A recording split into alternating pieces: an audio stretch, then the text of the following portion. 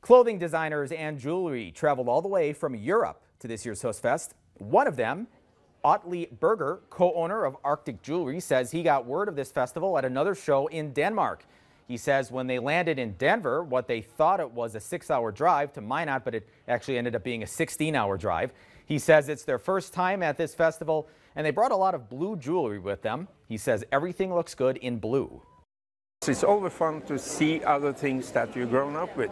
So even if you're Scandinavian, it's come home. If you're not Scandinavian, come and visit us.